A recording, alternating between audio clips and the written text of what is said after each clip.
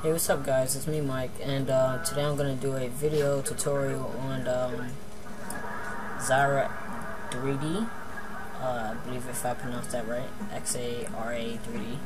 Anyway, I did videos before, but I wasn't sure if they were too informative or not, but I'm going to go into that and show you guys little tricks and stuff that I made.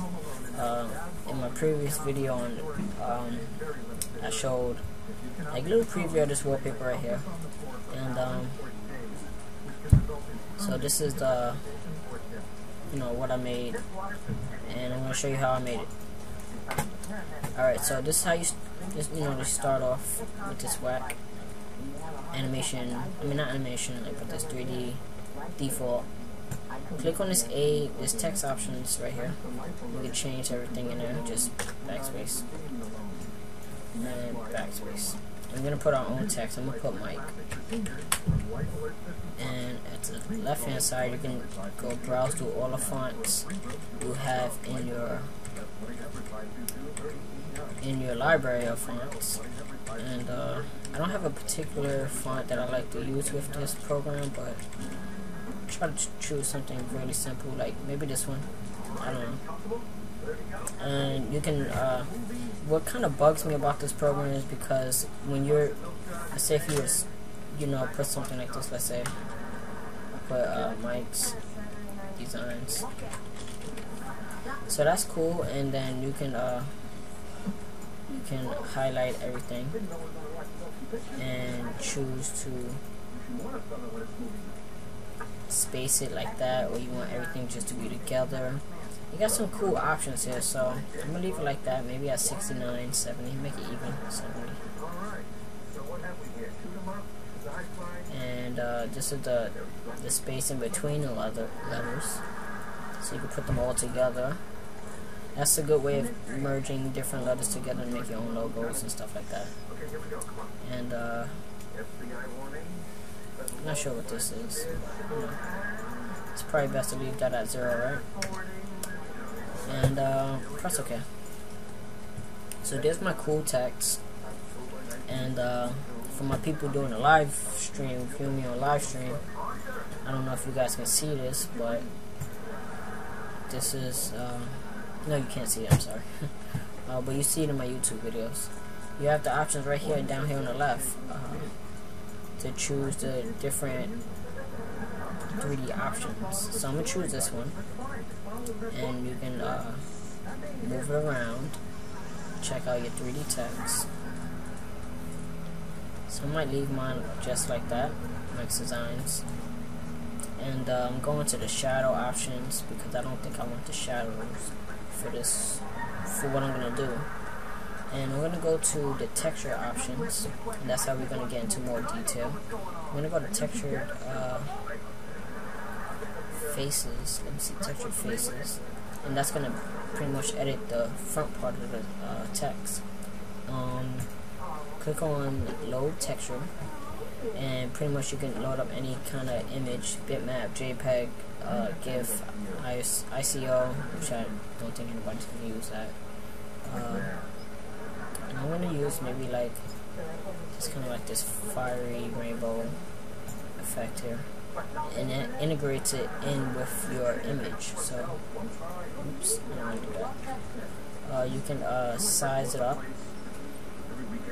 Just size it up with these options right here. So I'm just going to make that a little big, and probably move it over the x-axis like that. And that looks pretty good. So you give it a tint. I don't think the tint feature is going to be too much of a difference. And for the coloring, we're going to select that coloring option, and we're going to uncheck the texture, and we're going to we can also give the right here on the sides of it, the beveled side, we're going to give it a cool texture. So we could something like this. It's pink, but you can change it to whatever you want. And so let's say if I want to change the background, give this whole thing a background, click anywhere outside of the text, right click, background texture, And what we're gonna do is kind of load up an image. So you can load up anything you want, something like that. Put it up here on the top, or pretty much in the middle, and have like this cool effect right there. And select color options again, and you can uncheck it so you can see if you like it or not. We're gonna select this drop down menu. We're gonna select text sides. I'm going to change the sides to maybe like this blue. Kind of change the blue. And we're going to keep it at that. And select texture again. And we're going to change that. So we're going to go back over to texture options. I'm going to load another texture in there because I don't really like that. And put this one. I saw it somewhere. This one right here, or this one. Oops. Undo that. And select my texture text face.